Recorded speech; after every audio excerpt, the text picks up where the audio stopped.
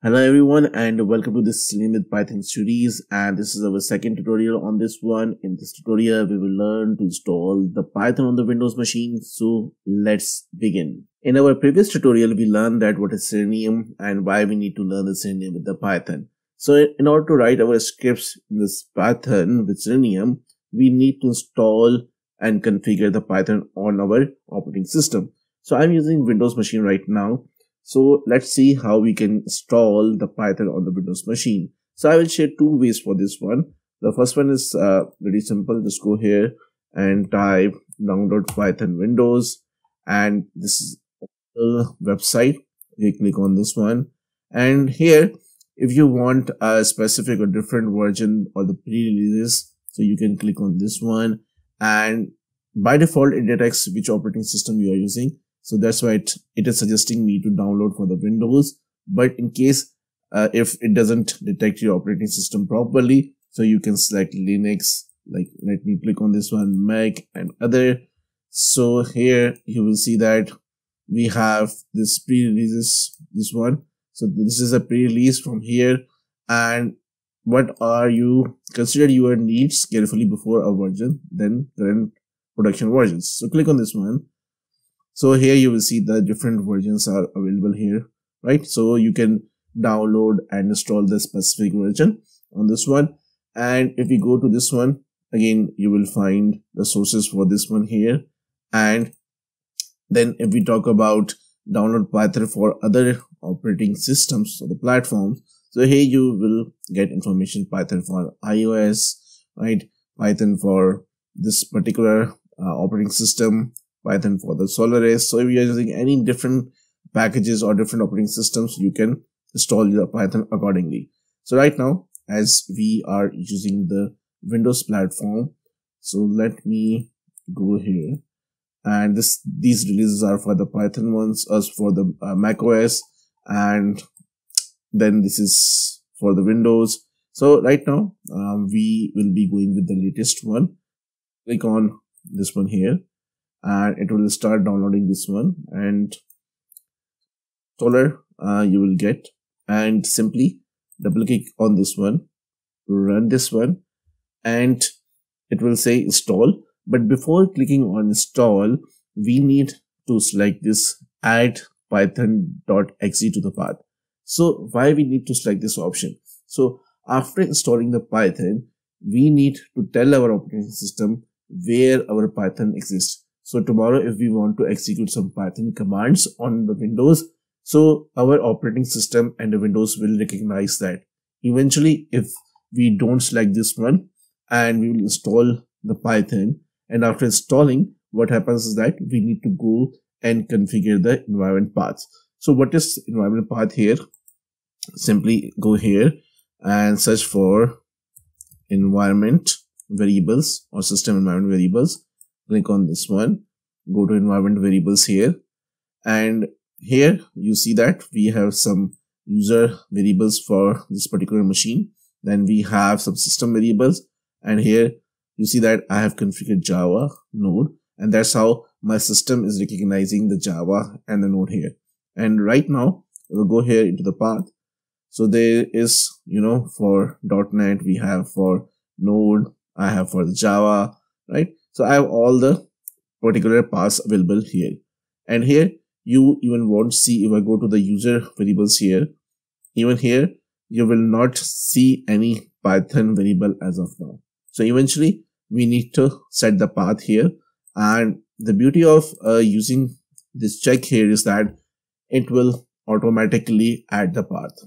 Okay, just select this one, then click on install now. So it will automatically install, as well as it will set the environment path or the variables for us. So once it will be installed successfully on your machine, we will go and confirm this one. So here still the setup is in the progress, so it will hardly take a couple of minutes to install the Python on your operating system and the Windows. So this is done. Simply click on this close. But before that, if you want to start with the Python, here's some online tutorials which is recommending by the Python team itself. So So you will see that this is Python 3.12.0 documentation.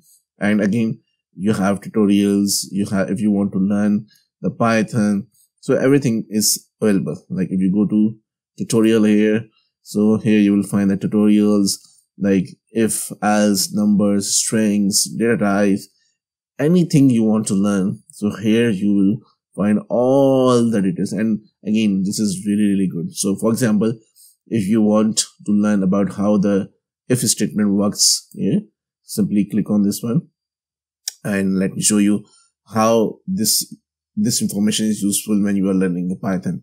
So here is tell about the if statement, how the if statement is working. Then we have this explanation for this one, right? So you will see a very detailed tutorials here, very detailed tutorials here in order to learn the Python. So that's the beauty, right? And now simply if I go back here and let me close this one right now. And now what we need to do is that let's go to the environment variables first and see either we have environment variables for the Python or not. Okay, so again, simply go here and go to environment variables, and here click on environment variables, and now you see that we have this Python here now, right? So we have Python things all available in the environment variables. Okay, and second thing is that now we need to ensure that either Python is successfully installed on my Windows machine or not. So there is a very simple trick for this one. Go to your terminal, and here simply you need to type Python --version. Okay, so now you see that it's reflecting the Python 3.12.0. This means that Python is configured and my system is recognizing the Python now. Okay, so this is the one way of installing the Python. The other way is that Microsoft Store is available. So Microsoft Store, click on this one, and it's just like a Google Store or Play Store, something like that. And here just go and search for Python and hit enter.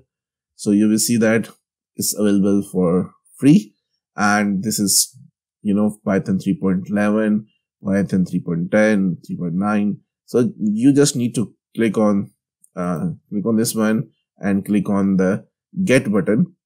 Okay, so it will install and configure the Python itself in your machine.